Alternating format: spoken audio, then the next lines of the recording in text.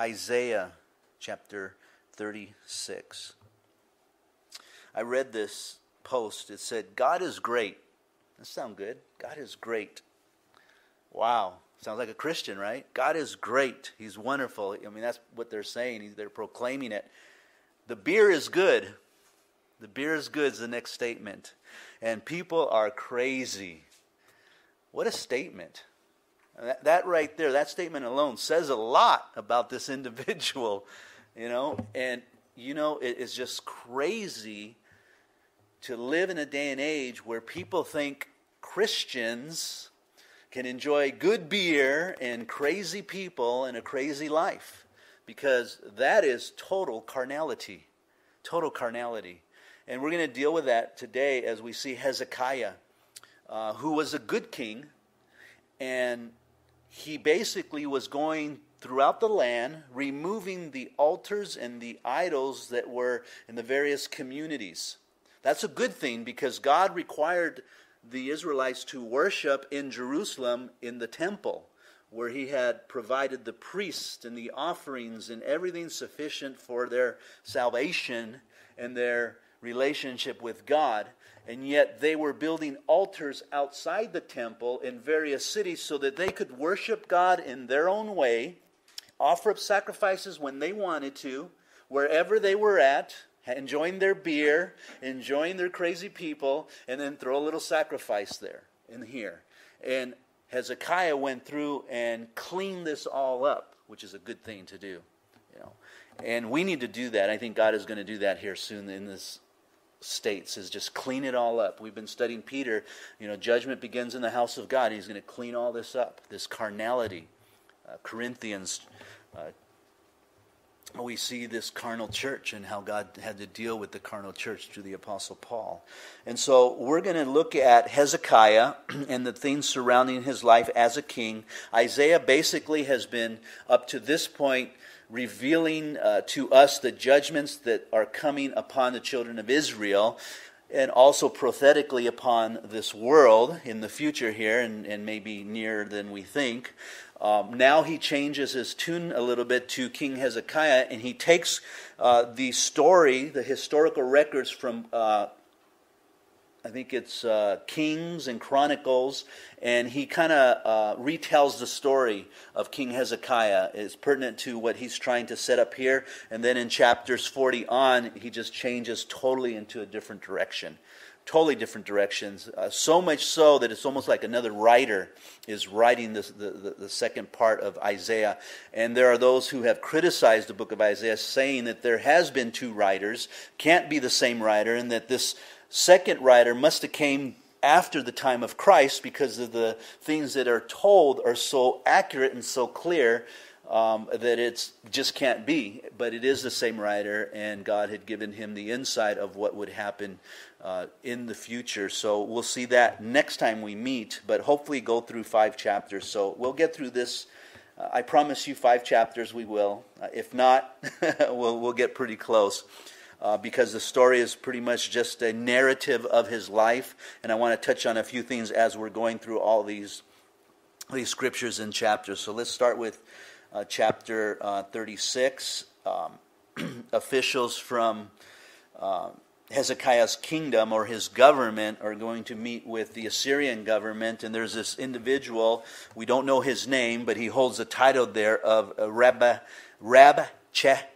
It's a title like president or pharaoh. It's not his name, but it's a title that he holds. Probably a general of some sort in the army there of the Assyrians. And he's representing the Assyrians as he goes to Hezekiah and his men. It says, "Now it came to pass in the 14th year of King Hezekiah that Sennacherib, king of Assyria, came up against all the fortified cities of Judah and took them." The year is about 700 BC, during the reign of the godly king Hezekiah, who was ruling over Judah, who was the southern part of Israel. The northern part had broke away during the time of Solomon, and so he was a good king. The events of this chapters that are coming up are found in 2 Kings chapter 18, 2 Chronicles chapter 32. Good reading for you to go back maybe later on tonight or at another time and read the story of Hezekiah. Then the king of Assyria sent Rebeshekah, again, some commander of some sort, with a great army from Lachish to King Hezekiah at Jerusalem. And he stood by the aqueduct from the upper pool on the highway to the fuller's field. So somewhere there in Jerusalem is where this general is at, and he's going to begin to speak to the people of Hezekiah's kingdom. And Eliakim, the son of Hilkiah, who was over the household, Sheba, the scribe, and Jonah, the son of Ashper, the recorder, came out to him. Then Rabshakeh said to them, say now to Hezekiah. So he's saying this to these men, the scribes and the recorders, and they're going to go back to Hezekiah and report to him what this general is saying. Say now to Hezekiah, thus says the great king, the king of Assyria. Now, Assyria was a huge kingdom at that time. It was very powerful. Hezekiah's kingdom was not as powerful. It was a little bit smaller. They were growing in power, but not necessarily a ruling nation at the time. And so they're dealing with protecting themselves, protecting the people, protecting the temple. And they're very adamant about doing it in the right way, King Hezekiah is. That's the purpose of removing the altars and removing the various locations of worship and trying to centralize it back where God wanted it, and that was in the temple. And that is where we worship. We worship God in the temple. Now, we are the temple today of God, and we can worship wherever it is that we're at because of God's grace and because of God's Spirit is with us always. But there's something to be said about corporate worship.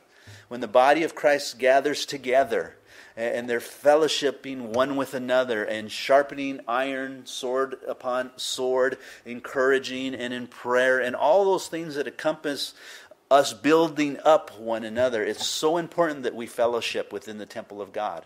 And I'm saying temple of God in the church itself where we gather together. It's so important that we're in that type of fellowship.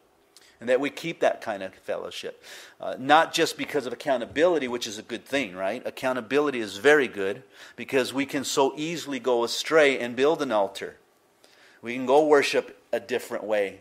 And it's so easy to do that because we stop reading the Word. And we remember the stories. We hear pieces here and there on the radio, and then we start putting things together in our own way. And we're creating our own God, and we're beginning to worship our God because our God is great, and the beer is great.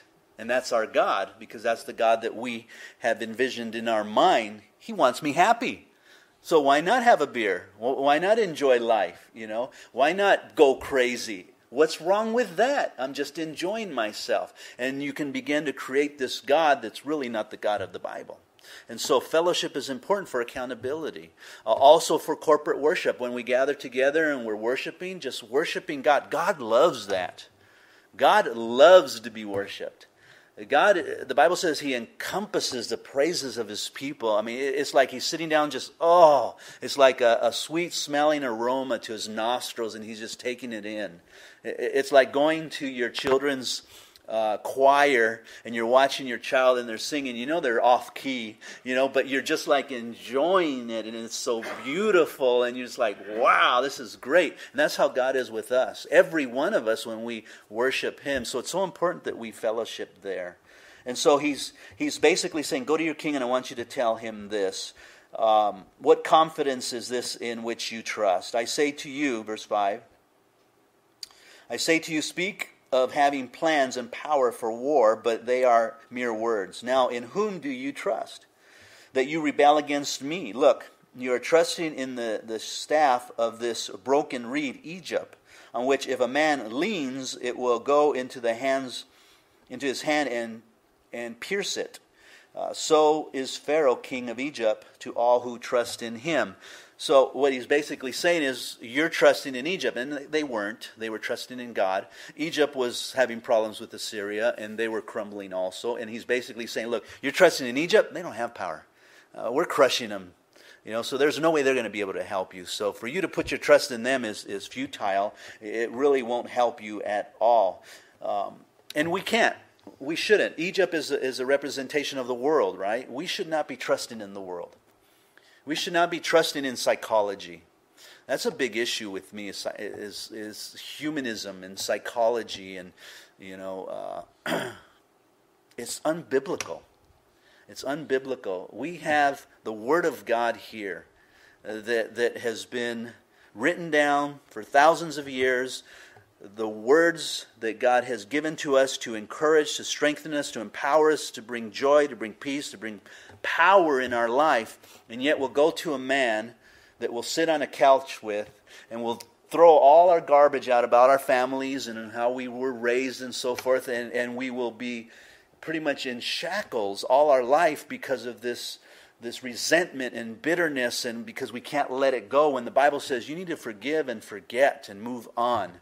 I know it's difficult. I know it's hard. I know we've been hurt. I know that the pain sometimes comes up because you dwell on it so much. And God says there is pain, and there was pain, and it was wrong, and it was sin. But it's no longer there, and you need to let it go now. You need to let God have it. Let God take care of it. And you need to trust in me. Put your faith and trust in me. I have a whole new thing for you. Because now you're a new creature in Christ Jesus. That won't happen to you any longer as long as you set up safeguards or you don't put yourself in positions and places. I will watch over you. I promise that to you. And we go to these people that are just giving us human behavior. Well, statistically, we have 1,000 people, and we know that about 500 will react this way if this situation happens. So you're probably in that group. Well, wonderful. What do I do? Well, what would you like to do? Well, I'd like to get better. Well, okay, well, we're here for you to get better. So how would you like to get better? And it's like it's going around in circles and it never help you. And so with Christianity, we really need to get focused on the Word of God, get into the Word of God and read all the different stories that are there, just like Hezekiah, and learn from them and make good choices. We can't trust in the world. Can't trust in Obama. Can't trust in the Congress and the Senate. We can't trust in them at all. We shouldn't trust in government. We should trust in God and Him alone. Can't even trust your own spouse. Trust in God, because they'll fail you too. They're only human. And that's what he's basically saying. He's telling the truth in a sense, even though he's going to attack Israel. Hey, they're nothing. Well, they are. They're nothing. But if you say to me, we trust in the Lord our God, is it not He whose high places and whose altars Hezekiah has taken away, and said to Judah and Jerusalem, you shall worship before this altar? Now what he's doing there is he's giving a true accusation from a worldly perspective. He doesn't understand God, and the world doesn't understand God. You go to them, I'm in a situation right now where my brother is so angry at me because he does not understand Christianity. I'm called to the ministry, and for me, that comes first. If there's an event here, I am here. If there's something going on that as a man I need to be there, I will be there. I put everything else aside, and I put the ministry first. And he gets so upset because I don't go to family functions. He should quit church. Like, what? I should quit church? Just so that I can go and be with the family and then argue in a little bit, and get into a fight and then leave? No, it's the opposite. And they don't understand that. The world doesn't understand. From his perspective, he's saying, look, Hezekiah tore all the altars down. And he's forcing you to go to Jerusalem and worship? That doesn't make any sense. There's no power in your God. There's no power in God at all. Here he is. He's destroying your God. Because in his mind, he thinks that God is all these different altars too. Just like they're believing today that Allah is God. And they're telling us Allah is God. And yet these young girls who were kidnapped and going to be sold as slaves for $12 a piece, and they said that it's because Allah had told them to do this. That's not my God. Allah is not my God. My God is Jehovah God, and we need to define it. We can't just say, God, I believe in God. Oh, you do believe in God? I believe in God too. Yeah, my God loves beer too. No, that's not my God. My God is not that God. My God doesn't like craziness, lewd behavior out there. That's not the God that I serve. So we really need to define God, don't we, when we say we believe in God, when we're talking out there with people. Because the athlete that plays football believes in God. Now, Tebow, you look at him and you say, yeah, he believes in God. And I'm thinking he believes in Jesus Christ as his Lord and Savior. But you have others, oh, yeah, I believe in God. I think I remember hearing Tiger Woods say, I believe in God.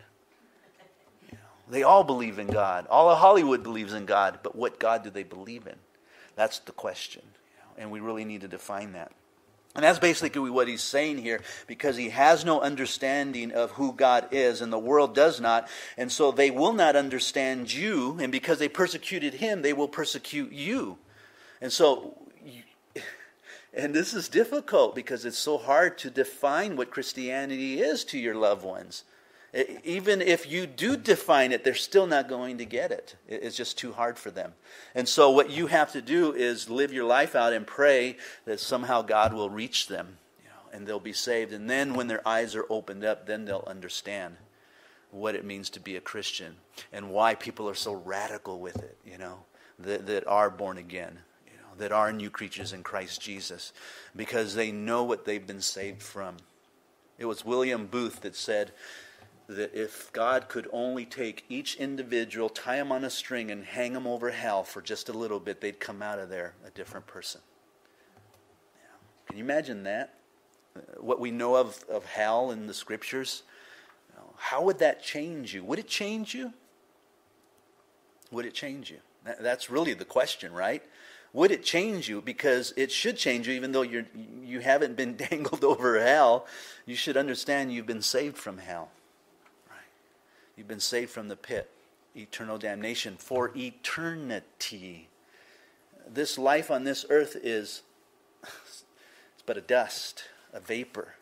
I was telling my mother, as we were talking about this situation, I said, Mom, I know that you, my sisters, are all believers, and I know I miss things. But you know what? One day, when we're all gone, we're going to spend eternity with each other. Forever and ever. So I look to that. I don't look to this temporal time here on this earth. On this time, I'm looking to save people. I'm looking to encourage people. I'm looking to fulfill the calling that God has put upon my life here, because after here, that's it. I'm done. And then we have plenty of time to go and have a barbecue and carne asada and all those other things that you want to do, because we have one relative that lives by the beach. So the thing is, let's go to the beach. Let's go to the beach. It's Huntington right there by the beach, so it's a big deal because they live right there by the beach, So I don't care. I'd rather be here. I'd rather be doing work for the Lord. So he's trying to get to them and discourage them.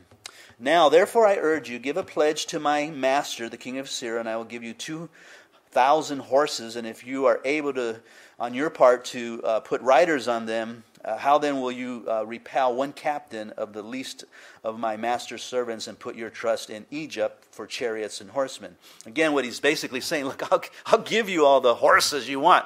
You're still not going to win. And he's trying to discourage them. In other words, why don't you just give up, give tribute to my master, and everything will be fine. Have I now come up without the Lord against the land to destroy it? The Lord said to me, go up against the land and destroy it. Is that true? Did God speak to him? Did God speak to him? He's saying that God told him to go up to the land. Isn't it interesting how the world will say, God told me to do this? I really struggle with that when God says, I told you. Or when people say, well, God told me to do this. Really? How did he tell you? I struggle. Unless I really know God told me, I try not to say that. And I know other people say, yeah, but, if you don't say it, then the glory doesn't go to God, it goes to you.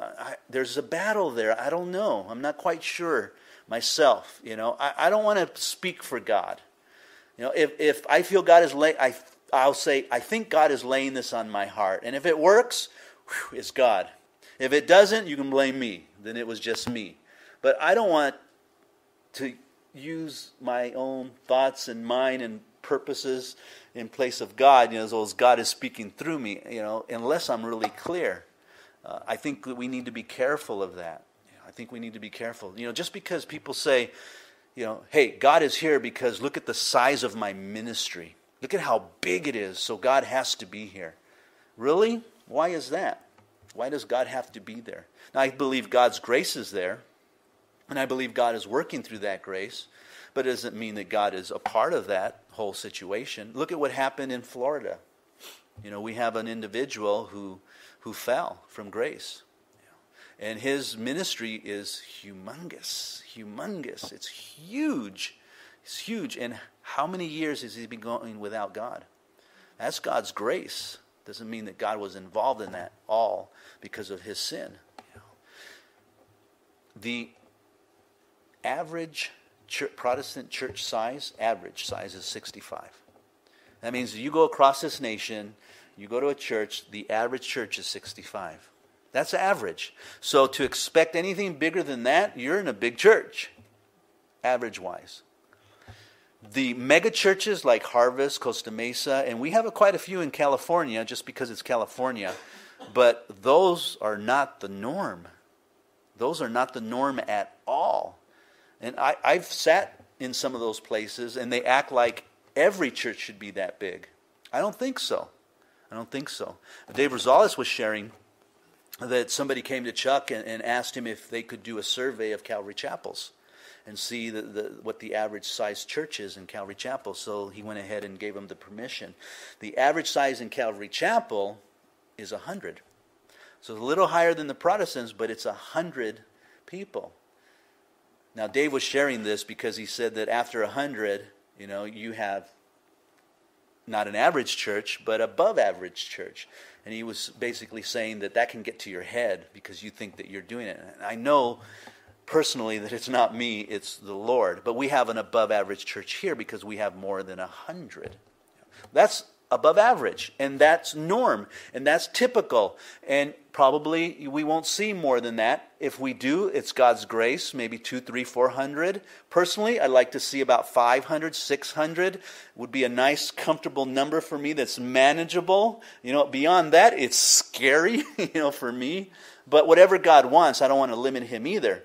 But it's average, it's an average sized church. So just because something is huge doesn't mean that God's in it. The Mormon church is huge. Catholicism is huge. We need to be careful when we say things like that because they're not necessarily true. But I believe that some of these bigger churches like Harvest is a blessing. It's a blessing because Greg teaches through the Word of God, because he reaches out to the lost, and because he discipleships people. And yet there's accusations against his church. It was Jacob Presch who put out a whole video talking about Greg's ministry and how they don't make disciples of men. And I'm listening to this like, who have you been talking to? Because you haven't been talking to Harvest or people that live around the community, because boy, he puts a lot of effort into discipleship. So whoever you're talking to, you got the wrong information, buddy. And Jacob Presch is an excellent teacher. I mean, he's a great teacher, really gets in depth in the Hebrew. He's Jewish and the Greek and all of that stuff, but he believes someone's information, and it was a lie. So we need to be careful. Then Eliakim, Sheba, and Joah said to Rabshakeh, please speak to your servants in the Aramaic language, for we understand it, and do not speak to us in Hebrew, in the hearing of the people who are on the wall. So you get this picture as he's speaking to them. He's speaking in the Hebrew language. People are sitting on the wall, Jewish people, Israelites and so forth, and there's the recorded scribes, and they're listening, and the people can hear. So they say, don't speak in Hebrew. In other words, we don't want them to hear what you're saying. We don't want them to understand, because you're discouraging them, who are listening. So speak to us in Aramaic so that we understand you, and they don't understand you, and they'll just be scratching their heads, but at least they won't be discouraged, because he's trying to discourage them by speaking their language. Pretty smart that they could speak 2 languages. I thought that was interesting, right? I mean, I wonder how many more other languages. Maybe they spoke Egyptian also. So intelligent people. Not dumb, as some people might say, the primitive people, how could they do this? They really were dumb compared to us today. I think it's the opposite. But the Rebeshek said, has my master sent me to your master and to you to speak these words, and not to men who sit on the wall, who will eat and drink their own waste with you? What an interesting verse that 12 is. Get that picture. That demoralization that he's bringing about to them. This verse was actually used on me and another guy. We used to go out witnessing in Riverside by the bus station every Friday night, and we would sit afterwards and just discuss about what had happened and pray and just talk about things like that, spiritual things. And apparently there was someone listening. And I still to this day don't understand, but he said that he came up to us and he just gave us a scripture, Isaiah 36:12. And so we opened it up right away. It's like, oh, a word from the Lord, So we opened it up, and it was that verse. And so we're reading it like, what? Sitting on the wall, who will drink and eat their own waste? What is this guy saying to us? Was he sitting on the wall, and was he listening in? Were we discouraged? So I still have no idea what this guy was saying to us. But I remember this verse so clearly because he gave it to us, and it was just so confusing at the time. It almost discouraged us. It's like, well, I have no idea what he's saying. And maybe that's what it was, just a discouragement from the enemy because we were out there being active in the gospel. Verse 13, then Rabshakeh stood and called out with a loud voice in Hebrew and said, hear the words of the great king, the king of Assyria. Thus says the king, do not let Hezekiah deceive you, for he will not be able to deliver you, nor let Hezekiah make you trust in the Lord, saying, the Lord will surely deliver us. This city will not be given into the hands of the king of Assyria. Do not listen to Hezekiah, for thus says the king of Assyria, make peace with me by a present. In other words, pay tribute and come out to me. And every one of you eat from his own vine, and every one from his own fig tree, and every one of you drink the water of his own cistern, until I come and take you away to a land like your own land, a land of grain and new wine, a land of bread and vineyards. What they would do is they would capture the people, and then they would bring them to other places, and they would assimilate them with that group. They would take them out of their own community and put them in an uncomfortable place so they couldn't regroup and then fight again. And so they would just disperse them all over the place. And again, you see what he's trying to do here. He's discouraging them. Give up. Hezekiah can't save you. He's lying to you. How many times has the enemy done that to us? Oh, don't listen to your leadership. They don't know what they're talking about. They don't trust in God. To discourage you. How many times has the enemy lied to you when good instruction was given to you, and yet you wouldn't listen because the enemy, oh no, they don't know what they're talking about, and they discourage you that way. Be careful that you're listening to godly advice and not ungodly advice. Beware lest Hezekiah persuade you, saying the Lord will deliver us. Has any one of the gods of the nations delivered its land from the hand of the Assyrian king? So he's lumping up our God with their gods. Look at the other nations. Their gods didn't deliver them, so what makes you think your God's going to deliver you? Right? Where are the gods of Hamath? Arpad. Where are the gods of Shepharvim? Indeed, have they delivered the Samaria from my hand? Who among all the gods of these lands have delivered their countries from my hand, that the Lord should deliver Jerusalem from my hand? But they held their peace and answered him not a word, for the king's commandment was, do not answer him. That's good advice. Sometimes it's wiser not to answer. I have found throughout my 26 years of being in ministry that sometimes I wish I just said nothing, because you say something and it just causes an argument. And sometimes it's better to listen to them and just kind of like, right, I understand, okay. Well, God bless you, and move on. Because as soon as you say something, there it goes. It's just like a waste of time, a waste of argument. You lose a brother, you may lose others, and it's like, it's not worth it. It's better just to keep your mouth shut and not say a thing. Yeah, okay, yeah, you're going to win. Yeah, we'll be destroyed. Yeah, you don't trust in our God. Yeah, our God will fail. Yeah, whatever, we'll see. And we'll just trust in God. And I wish so many times I would have done something like that. Yeah, you think I'm a bad pastor. Yeah, you think I do that. Yeah, I understand that. Yeah, I don't do this. Yeah, I don't. Okay, we'll see. Yeah. And it's probably a lot easier. And I learned something today. Maybe that's a good lesson. We shouldn't say so much. Then Eliakim, the son of Hilkiah, who was over the household of Sheba, the scribe, and Jonah, the son of Ashur, the recorder, came to Hezekiah with their clothes torn and told him the words of Rabshakeh. So again, communication with the king. Now chapter 37. I don't think we're going to get through all these. We come to 37. Again, it continues on with King Hezekiah, who now seeks after the Lord. He's told about what has happened. So it was when King Hezekiah heard this, he tore his clothes, covered himself with sackcloth, went into the house of the Lord. Good thing to do. The tearing of the clothes, putting on sackcloth, humility. Lord, I have nowhere to go. I'm coming to the house of the Lord. I'm going to pray before you because I need your help. That's always a good place to go with all our needs. How long have you been dealing with the struggles? How long have you been dealing with an individual? Just go to the Lord in humility and let him have it. Just let him take care of it. Don't stop dealing with it. Let God have it completely. That means that you take the situation and you put it in God's hands, and you let it go, and you don't think about it anymore. Well, wait a minute, that's insensitive. No, it's not. You're giving it to God Almighty, who knows all things and can do all things. That's not insensitivity. That's wisdom. You're giving it to the guy to the God who will be able to handle something, and you're saying, "You take it, Lord." Instead of wasting our time and crying and fighting and thinking about these things, and it's a waste of our time. It's ineffectiveness. And then get busy with the Lord's work. So he goes to the Lord after this great bout of what they were going to do to them. Then he sent Eliakim, who was over the household of Shebeth, the tribe, and the elders of the priests covered with sackcloth, to Isaiah the prophet, the son of Amos. And they said to him, "Thus says Hezekiah, this day is a day of trouble and rebuke and blasphemy, for the children have come to birth, but there is no strength to bring them forth." In other words, they're weak, they're feeble. They're actually in the temple area, and they're stuck there because the army's around them, basically. They can't leave. So they're running out of water, they're running out of food, and so forth.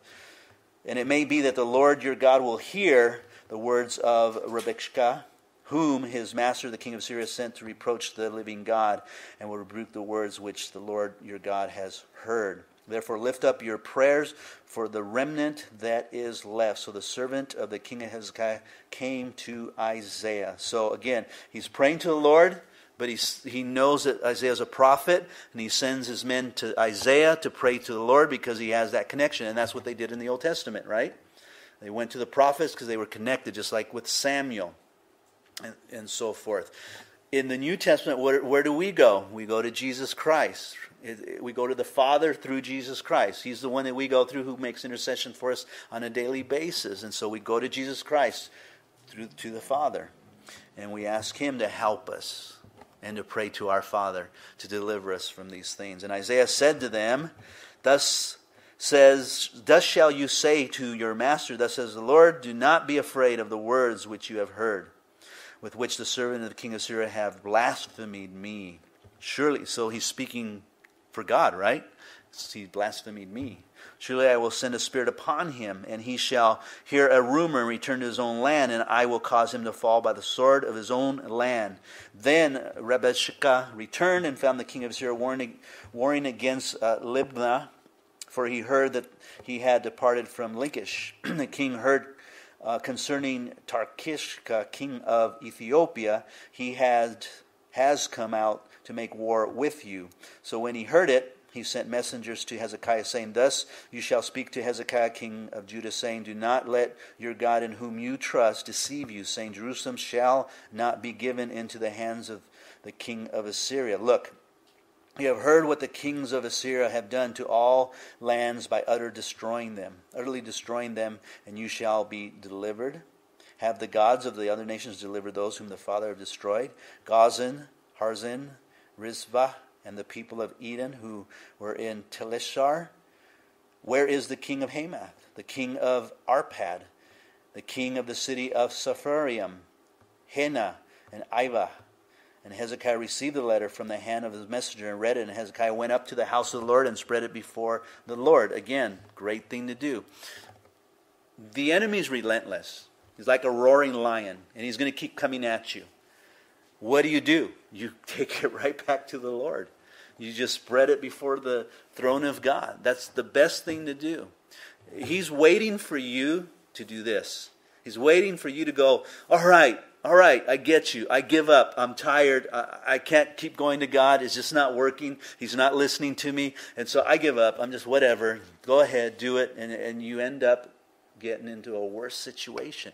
You have to learn to continue to go to God on a daily basis. As many times as it needs. You can't stop because prayer does work. And we'll see that in a minute here.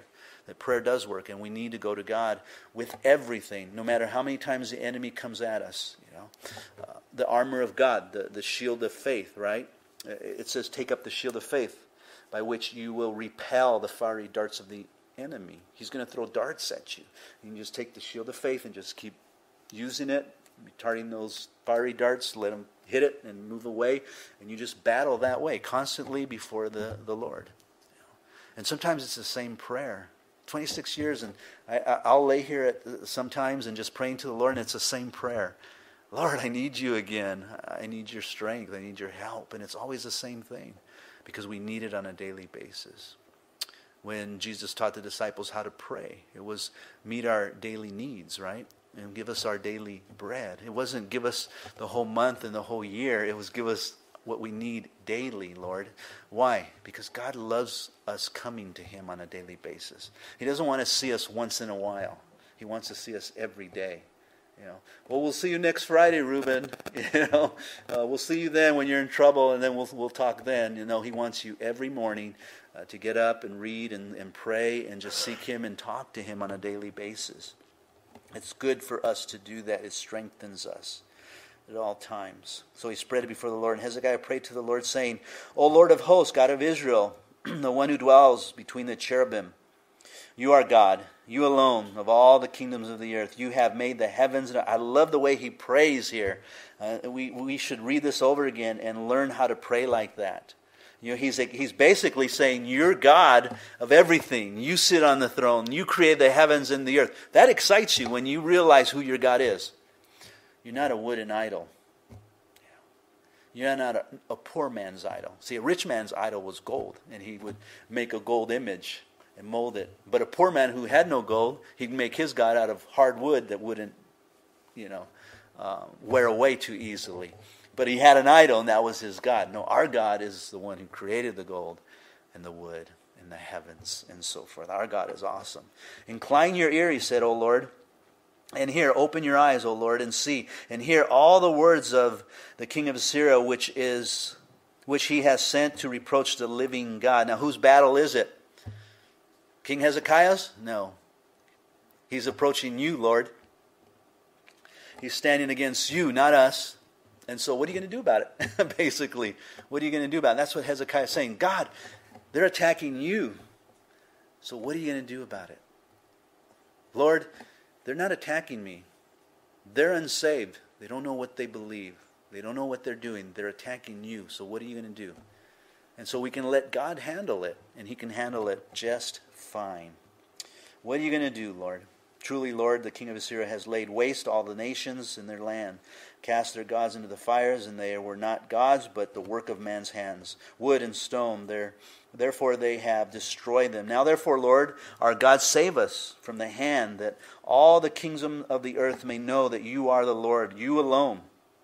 Then I love that, because then God gets the glory, right? You do it, Lord, so that everyone knows that it's you who have done it. And there's no question about it. Isaiah, the son of Amos, sent to Hezekiah, saying, Thus says the Lord God of Israel, because you have prayed to me against Sennacherib, king of Assyria, this is the word which the Lord has spoken concerning him. The virgin, the daughters of Zion, has despised you, laughed you to scorn. The daughters of Jerusalem has shaken her head behind your back. Whom have you reproached and blasphemed? Against whom have you raised your voice and lift up your eyes on high? Against the Holy One of Israel. By your servant you have reproached the Lord, and said, By the multitude of my chariots I have come up to the heights of the mountains, to the limits of Lebanon. I will cut down its tall cedars and its choice cypress trees. I will enter its furthest heights to its fruitful forests. I have dug and drunk water with the sole of my feet. I've dried up all the brooks of defense. Did you not hear long ago how I made it? From ancient times that I formed it?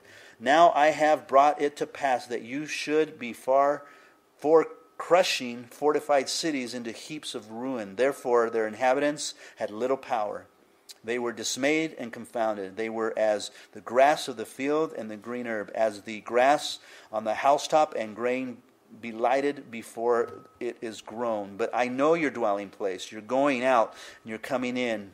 Your rage against me, because your rage against me and your tumult has come up to my ears. Therefore I will put my hook in your nose and my bridle in your lips, and I will turn you back by the way which you came. This shall be a sign to you, that is to Hezekiah, you shall eat this year such as grow of itself, and the second year which springs from the same.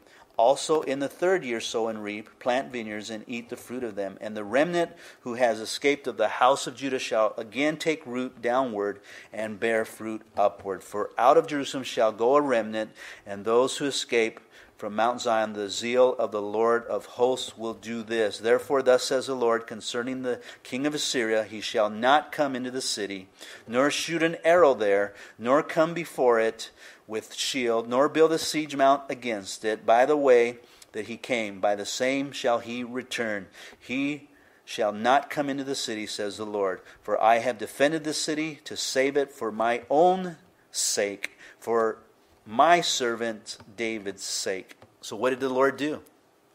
Look at the next verse. Then the angel of the Lord went out and killed in the camp of the Assyrians 185,000. And when people arose early in the morning, there were the corpses, all dead.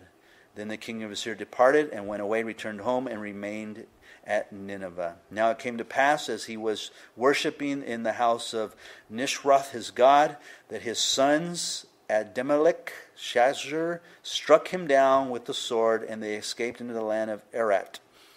Then Esarhaddon, the son, reigned in his place. Did God take care of it?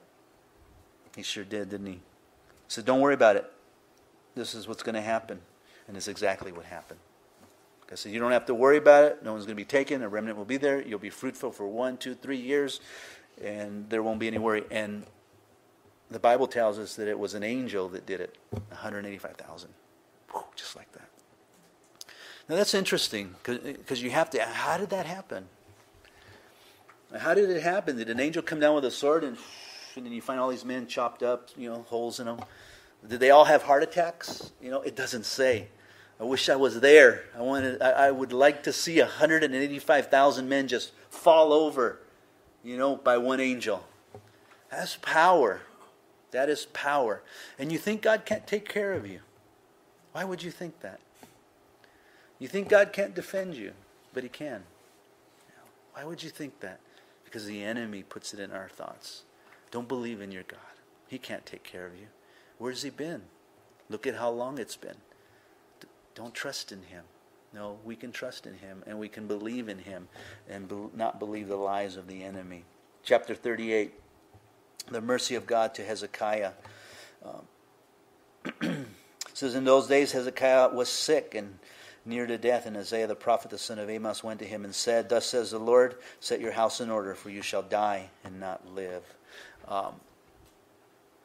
Probably before the deliverance here, they believed that he got sick and he was dying, and the prophet says, time to set your house in order. Spiritually speaking is what he's talking about. Not, okay, make our finances assured, we make our living will and our trust. No, make sure you're right with the Lord, your wife's right with the Lord, your children are right with the Lord. Make sure that you've done everything right according to God's word. That's important. Before you leave this earth, make sure you do everything right. It's a last opportunity that we have. As we get older, we have less opportunities to serve the Lord because life gets shorter. Life becomes more of a burden. At least I've noticed that. Your body becomes more of a burden. You spend more time at the doctor's than you do at home sometimes, because of the injuries and the illnesses. And so it's harder to keep things in order. And so that's why it's important that we keep things in order as we get older. I have a living trust. I actually got a living trust. I got blessed by it because somebody actually took me to a lawyer out in San Diego. We went out there. I figured we were going to pay about $1,500 for it.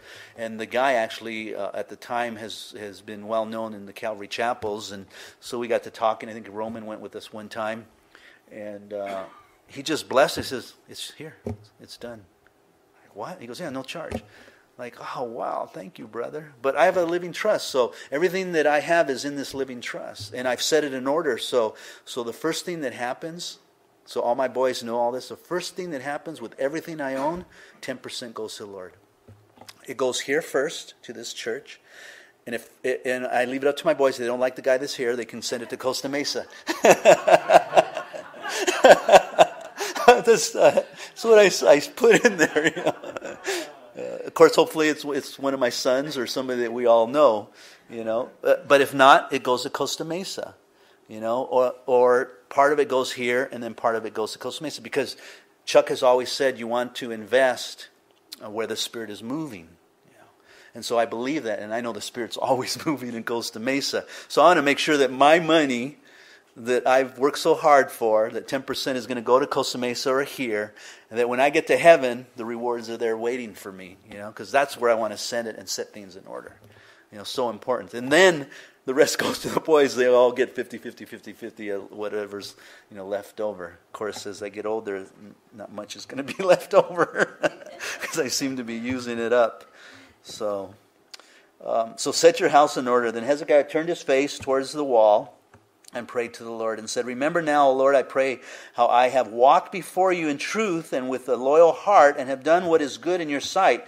And Hezekiah wept bitterly. Now remember, Hezekiah is living under the old covenant, under the law. And under the old covenant, you had to follow the law. And you were righteous by following the law. So he's depending... he's putting his righteousness on what he has done, basically, right? And so the Bible said in Deuteronomy chapter 28, believe the curses and blessings, that if you follow my law, you'll be blessed. If you don't follow my law, you'll be cursed. And what he's saying is, look, Lord, you've seen my righteousness. You've seen how I have followed your law to the best of my ability. You know, I have tried to keep it and so forth. And so he's not boasting that he's perfect. That's not what he's doing here. That's the covenant that he's under. For us today, we don't follow the law. When we come before God, it's, Lord, we're coming before you. You've seen your Son and what he's done for us. You see the blood that was shed. And so, Lord, you see his work. And so have grace on us. Have mercy on us. And that's basically what he's saying here with the law. I will deliver you and this city from the hands of the king of Assyria, and I will defend this city. Oh, I'm sorry. Did I skip one? Yeah, I did. And the word of the Lord, verse 4, and the word of the Lord came to Isaiah, saying, go and tell Hezekiah, thus says the Lord, the God of David, your father, I heard your prayer. I have seen your tears. Surely I will add to your days 15 years. So prayer works. Lord, I followed your law. I've been righteous before you. And he's crying. As a grown man, here's a king. And he's crying. He's weeping because he's ill. Good question. He's ill. He doesn't want to die yet. Not sure about heaven, right? Not sure about eternal salvation. They weren't back then. They didn't understand it. Where was he going when he died? They didn't understand it all. So we know they went to Abraham's bosom because Jesus came and then set them free to go to paradise, heaven. And so, but he didn't understand all that. So yeah, I want to live. Don't kill me now. I've just got started. You know, please. And he's crying and he's weeping and so forth. And the Lord hears him. It's okay. I'm adding 15 more years to you. I heard your prayers. 15 more years. Now what does he do with that 15 more years? That's the big question. What do you do with the grace amount of time that God gives you? What are you doing with it? I hope it's glorifying God. I hope it's serving him. You know, it's not what he does, unfortunately. And unfortunately, it's not what a lot of us do. A lot of us start to live like, wow, I got a second chance. Let me try to get all my... What's that list that everyone has? Is it called a bucket list? I don't know how to remember these things because I never even... You know, like, I got to get my bucket list, you know. And whatever that is, jump off a bridge on a bungee cord, you know, at 85 years old. I got that bucket list done. You know, let it be a bucket list with the things of God in there. I'd like to go on a missions trip, a short missions trip one of these days. You know, I'd like to go to Israel. You know, I'd like to, you know, something like that. And unfortunately, we don't think that. We think about, let's have fun before we go to heaven.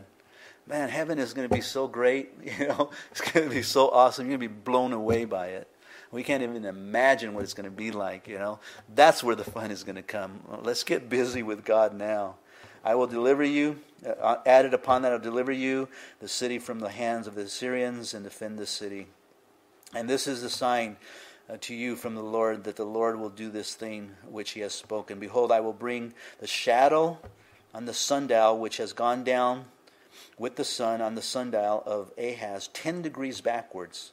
So the sun returned 10 degrees, which is about, they calculated, 45 minutes on the dial which is had. Now, what a miracle that is.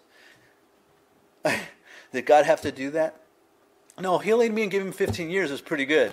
That's enough of a sign, but he throws in another sign. Tell you what, Hezekiah, look at the sundial, and I'm actually going to make it go backwards. How did he do that? It's a miracle. People don't believe in miracles, but yet it happened.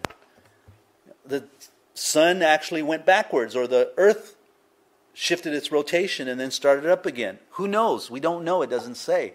It just says that that's what God did. And Hezekiah saw it and said, whoa, this is the God I serve. Now that should blow you away. That should make you want to do something for the Lord. That's the whole response thing of salvation, isn't it? We get saved. We realize we're sinners and we're wretched people because we realize that what we have done in the past, done in our lives, done to people, done in situations, taking drugs, all of these things. And then God comes in and shows his grace, and you go, I get eternal life. And he wipes my slate clean. Man, Lord, what do you want me to do for you? I will clean toilets. Who am I? I will clean toilets for you for the rest of my life. That's appreciation for the Lord. When God does something for you, that's the natural outcome that should take place in our lives for the salvation that God has given to us. And every time God's grace is poured upon us, it should make us not to pay back debt, because we could never pay back. We're indebted to Christ for the rest of our lives, but to be appreciative of what he has done for us. And so we want to live a good life for him. We want to live righteous. We want to live pure lives. We don't want to live carnal lives in this world. We want to live for him. And to turn the dial back 45 degrees just a sign for you? Wow. That's amazing. Our God is awesome.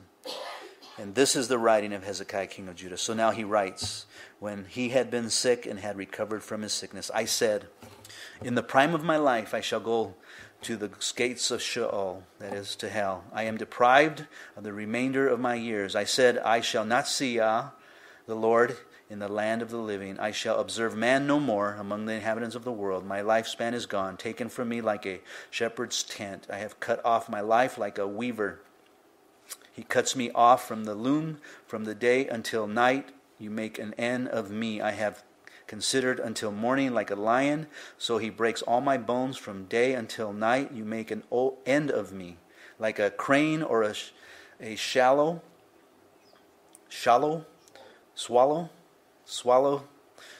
It was hard for me to swallow. Swallow. So I chattered.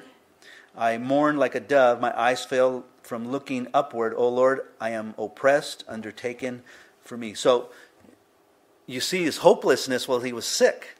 And that's what he wrote. There's no hope for me. God's just totally brought me to an end of my life. And then he gets healed, and this is what he says. What shall I say?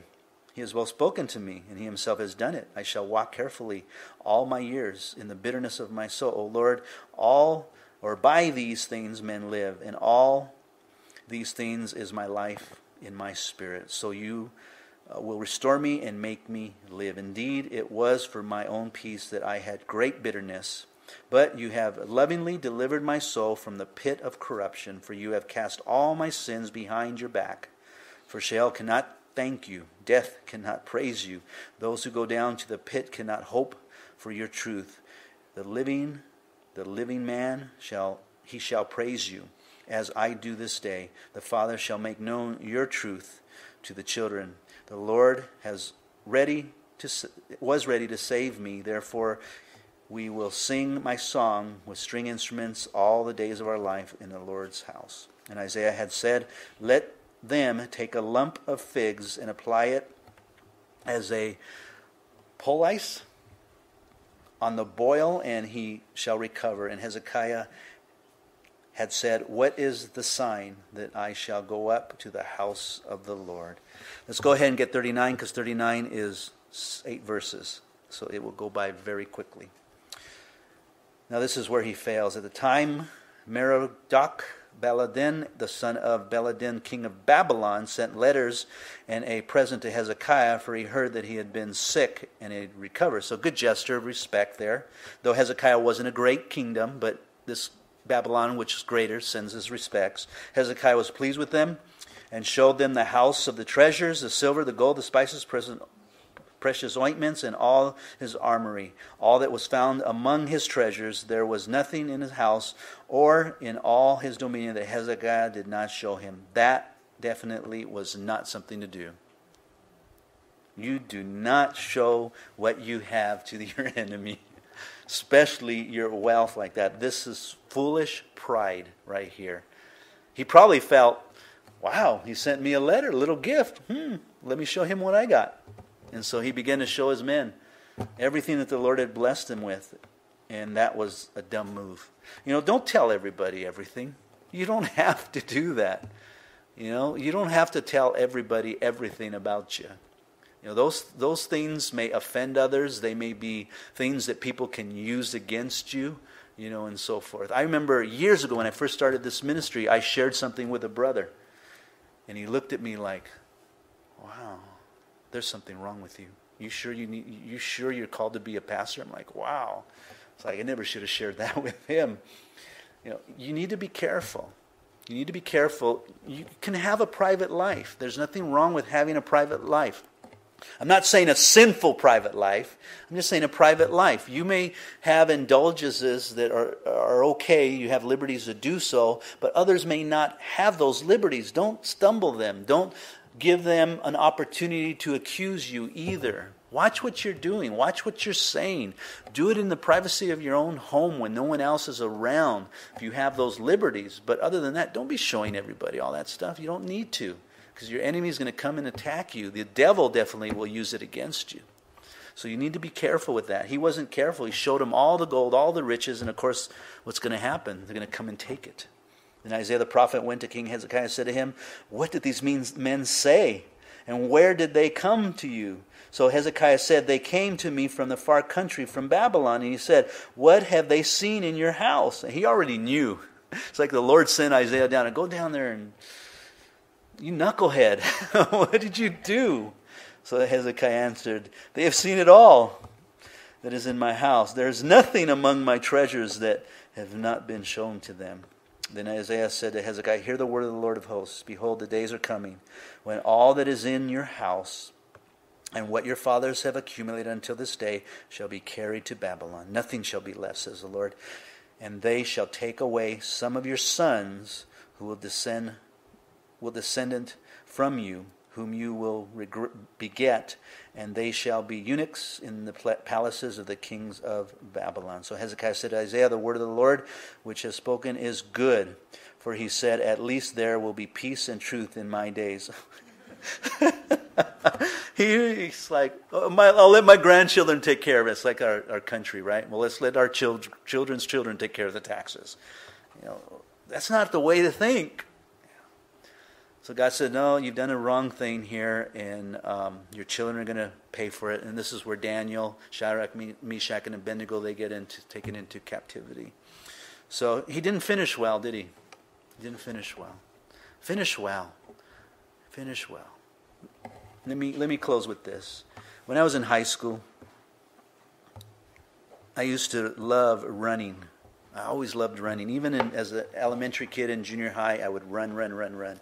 And even as an adult, before I got injured, I'd run 5 miles a day, sometimes 10 miles a day. I just loved running. It was just in me. And I remember going to an invitational. And at that time, I met my wife, junior high. And then we hooked up in ninth grade right after prom. And I started hanging around her more than running, because I liked her more than running.